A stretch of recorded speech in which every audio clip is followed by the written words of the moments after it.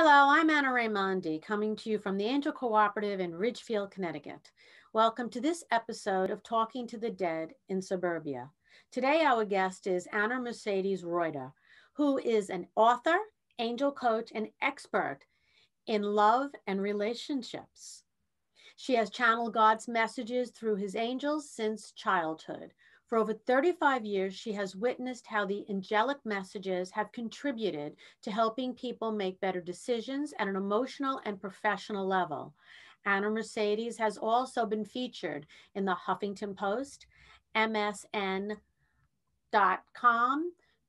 Characol TV International, and Televista Editorial, among others. Currently, she contributes to Univision Hispanic newspapers in the U.S.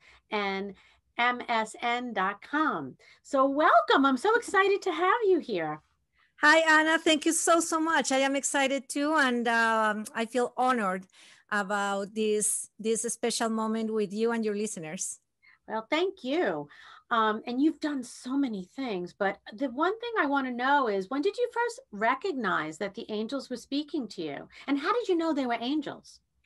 You know, it's interesting because I don't really have like a clear memory of that. And actually, it was my mother, the one who told me about it. She said that when I was about 5, 6 years old, she started noticing some kind of behaviors in myself. Like, for example, she said to me that I used to sit on my bed with my eyes closed, and I would start like writing very fast. And I was just 5 years old. So I was just learning to, how to write. So that kind of caught her attention, of course. And at first she thought I was like sleepywalking.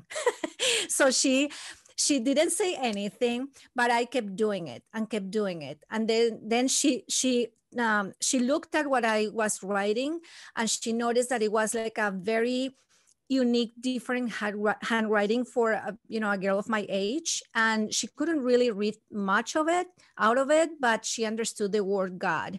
And I also used to tell her that I would feel somebody sitting on my bed, but that I wasn't scared of it, that I wasn't afraid, that I would hear voices talking to me, but I wasn't afraid, and so forth. And as I said, I don't have any memories of those years. But then I grew up, and when I was like in my teen years is when I started noticing that I would hear a voice talking to me. And I didn't know, of course, what that was. But I just let it flow. I never felt scared, never, ever. And that voice would be kind of like answering my own thoughts. It was like a conversation in my mind. And then at some point I asked, "Who are you?" And they said, "Don't worry, don't be afraid. We are beings of light." And that's how I discovered that I was communicating, or I was having some type of contact. And after that, as I said, I just let it flow. And they've always been my teachers. And I consider myself a good student because I always follow their instructions. And that's how they helped me growing up spiritually. And that's how I became their channel. So how did you know they were angels and not just, spirits that were coming in? Because they said to me they were beings of light, and through that communication that I kept with them, they explained to me that they came from the light, that they came from God. They let me know who they were. And of course, I always felt their energy, and I always knew that it was something good, because I always felt peace. I always felt protected. I always felt very, I felt safe. So I knew I was in a good presence. So that's how I learned it was them. Do you also communicate with those in spirits or Mother Mary or anybody like that? Or you're really focused on angels? I have special moments with Mother Mary. I've received messages from Jesus, archangels, masters. I have received messages through loved ones when I do my sessions, my individual sessions. But my focus has always been angels, the Holy Spirit, of course, and archangels. Yeah, it's interesting because I find people that communicate with angels, like that's what they stick with, Mhm. Unlike people like me, like I feel angels, I feel people in spirit. I know the difference with feeling God and Mary, and I'm able to distinguish based upon, like spirits are denser, energies are Totally. energy of angels is lighter. Mhm. So, it's a little bit different, but I love that. I mean, I think it's absolutely beautiful. So, what do you do to bring them in? Like, if you're having a session with someone, do you just kind of call them up? The thing is that since they have always been part of my life and part of me, um, it's kind of like something that is so natural. I don't need to just like I don't need to call them. I just need to like think of them and I start feeling their presence. And sometimes, as you must know, I don't even call them and they start sending messages. Frozen. so it's something that really flows when I am in a session. I just tell the person, please, let me know what your the questions of your heart are, and then I just let the connection flow through me, and I just tell God, you use me, and whomever needs to talk, whomever needs to um, you know make themselves present, so be it. So that's how it goes. I love what you just said because I think the how people can tell that they're with a true healer is the healer that doesn't say, "This is me. This is me. Mhm, I'm so mhm, talented." It's I'm the vehicle through which God mhm, works. exactly. And that brings it just that's how anyone listening to this, that's how someone is real because it's not about ego. It's putting the ego aside, which is Absolutely. real. How different is it? Like if you're going to channel, say, my grandmother, I don't know, somebody who's passed, do you go through a different process to do that? No. Same thing. No, it's since they are the ones who really control the conversation and the moment. And in fact, I've always told people that, God and the angels have been the ones planning this encounter between that person and myself.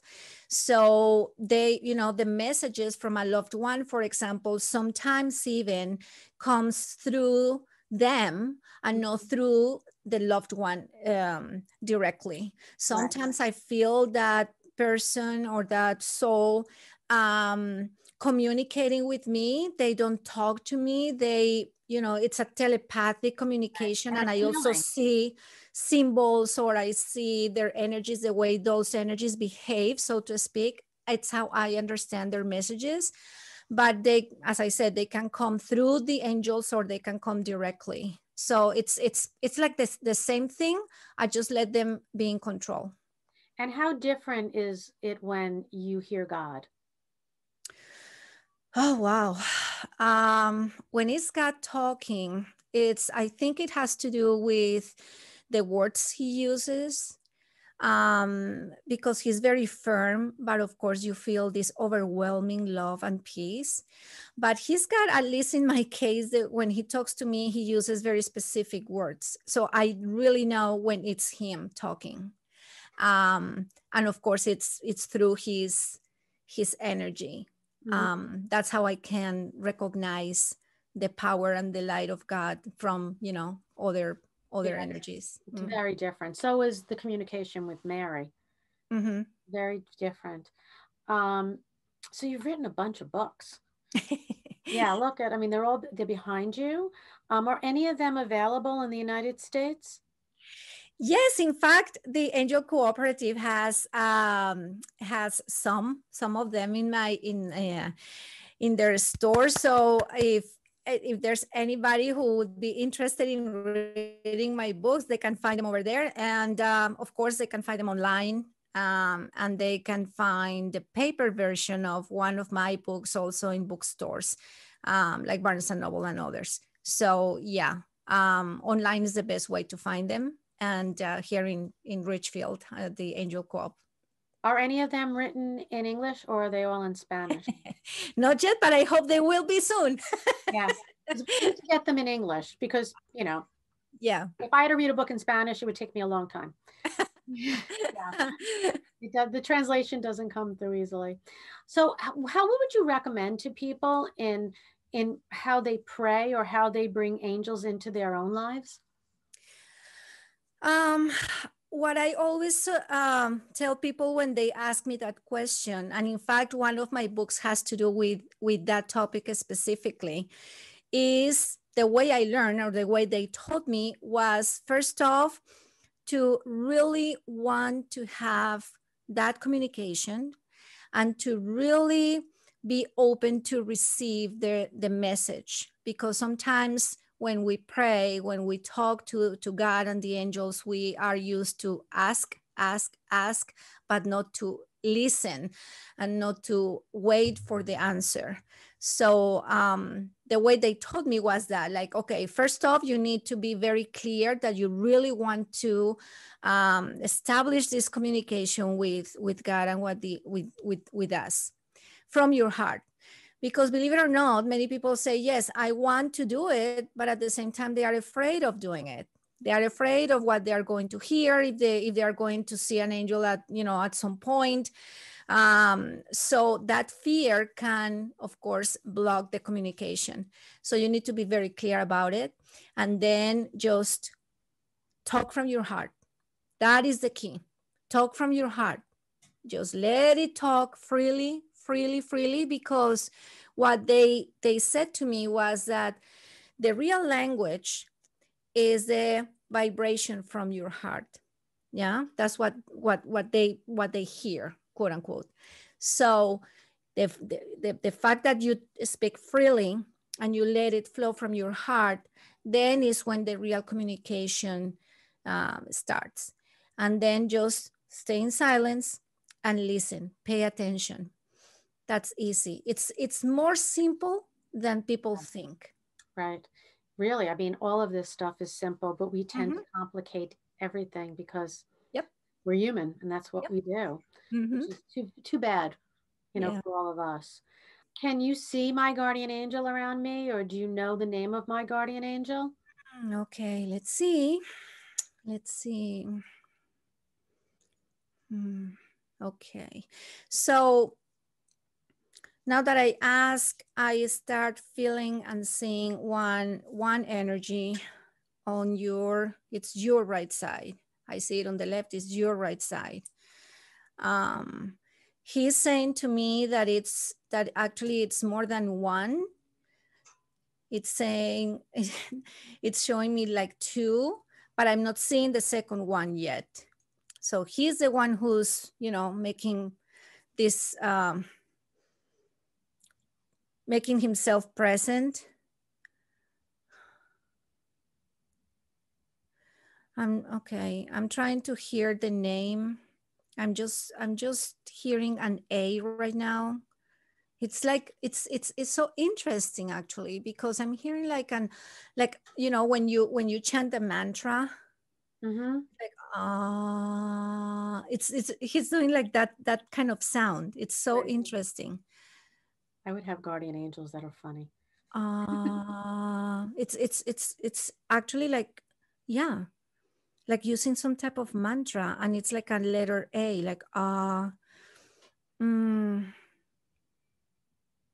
And now I see him like he's whispering in your ear, like he's trying to tell you, like I see him like whispering in your ear. And he's making me feel as if Well, as if you know. I keep hearing amen. Oh, okay. Makes sense. It makes sense. But is that the name But of an angel? Amen. it can be either, I mean, any name. It can be any name. And he's telling me, he's really telling me, he's talking to you. He's not talking to me, he's talking to you, but he's kind of silly, because he is like whispering in your ear, but he looks at me like with this like kind of like a smiley face type of. So he's having this silly attitude, very cute, but with that attitude, he's trying to let me know that and that how his energy presents itself, like when he's there next to you. The other one, I just felt as if it's not as close to you as this first one is. It's on the other side, but it's more distant. It's like at this this distant from you. But this other angel is letting this angel to be like like the star of this moment. Mm-hmm. I feel that this one is actually the one who's more like the boss between these two, or has more presence. And this one has like a sweeter energy. It's more like, it's more sweet. It's very cute, like sweet. This one is stronger and funny, this one. Yeah, I feel the stronger, funny one all the time. Yeah, Okay. he does whisper in my ear, and he's a little comical. Like Exactly. he's the one who like tells me to lighten up, like Okay. stop, laugh. It's okay, Exactly. you know. Exactly. Yeah, Funny, exactly, funny. He's like, he's funny, and he keeps smiling. And um let me see. He's showing me something right now, like and it's something up for you. It's like a message. Give me 1 second. He's showing me kind of like he's holding something in his hands, but for some reason I'm starting to feel as if it's kind of like a message about like revealing something to you, something that probably will come up. And I feel like it's related to your activity, your work, your profession. um it's not exactly a book, but I feel something in the shape of a book, something kind of a squared. I can't see very well right now, but it's definitely related to work. And it's like letting you know that there is something. Um, and I just saw a door. So each time God shows me a door, to me, doors are very meaningful, because of course it's like an opportunity. So each time God shows me a door is an opportunity for the person. And I just saw that door for you. So it's definitely related to work. It's definitely related to work. God doesn't show me like time frames, but for some reason, is letting me know or making me feel as if it's something that I could say is within this probably next 6 months or so, like this first semester of 2021, for some reason. And believe me, I don't tell time frames. I don't like so it. this all makes perfect sense to me. Oh, really? Okay. Yeah. So I'm in the beginning of writing a book with Okay. somebody else. Um, you know, um, Kind of the beginning of it is, we're still working out.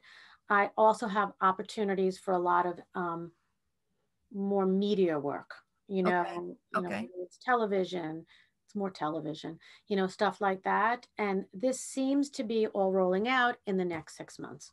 Oh, okay. That's interesting. Yeah, because again, I'm very careful with time frames, because I don't like to create expectations in people. But for some reason, I felt it. And I felt like, of course, I had to share it with you. Sorry, there is that door, and I think it's a confirmation about what you just said, because I just saw like a microphone, and the microphone is like the symbol of media, of course. So I see like a microphone. And I just see the energy of somebody, like a person is standing next to that door, and they are making me feel as if it is like the decision-making person, somebody who makes the decision. And the person is like in the process of like confirming the moment when that door will open. So that decision is in the hands of a person. Yeah. Like there's one person. So I have to tell you that I have had a lot of people who have tried to read my energy, say anything to me. and no one ever has been able to. You are the first. Oh my gosh. Wow. So apparently, I have an army around me of angels and spirit guides that people just can't penetrate. So Hmm. I think that since you're so close to the angels, that they've opened up and let Oh. you tap into me. I am so blown away because literally nobody even comes close to getting it right. And thank you. I feel honored. But it's so interesting that, you know, um, like all the time when I'm talking to people, of course, I receive messages, but there are moments when I really, really feel the presence. And when I really feel the energy, it's not all the time, but this is one of those moments when I am really feeling the presence. And when I feel like, information is coming through, information is coming through. And we could spend hours here talking, I'm sure. Well, that would be amazing to me because truly, like what you just said, it was like, I mean, people say things to me and they're like, well, that's not really true. I don't even know where to go with that. But you're amazing. That was wonderful. Thank Really you. wonderful. All the credit to God and to the angels. That's right. So thank you all. Thank This you. is my this is my birthday week. So that was a birthday. Oh, happy Thank birthday. you. Thank you. Yeah, you were great. I so appreciate, what you said to me and what's, being on the show today. You're just great. And if people want to come to some of your events, they can just go to your website, correct? Can they do that? Yes. And can you tell us what your website is? Yeah, I mean, the easiest way is by, my name, Ana Mercedes Rueda.com. So that's how they can get to my website, and under my name also they can find me on social media, Facebook, Twitter, YouTube, and Instagram. And when these books come out in English, I think everybody should get them. But if you read Spanish, Christy has the books at the Angel Co-op, so you can stop in the Angel Co-op and get them, or on Amazon, or wherever you want to look. And I know I will be doing things with you in the future Yes. because you have so touched my heart. Oh. And I thank you so much for being on today. Oh, same here. And I heard about you, and just until now, I have that, the honor and the pleasure of meeting you virtually. I know we'll meet in person soon. And thank you so much for allowing me to deliver the message, for listening, for having this opportunity of being part of the podcast. And I wish you all the best. And again, happy birthday. Thank you. Same to you. Thank you so much. Oh, wow. So I hope you all enjoyed today's episode. I did. If so, please like, share, and comment, and be sure to subscribe to our channel so that you never miss an episode. Thank you so much, Anna. Thank you.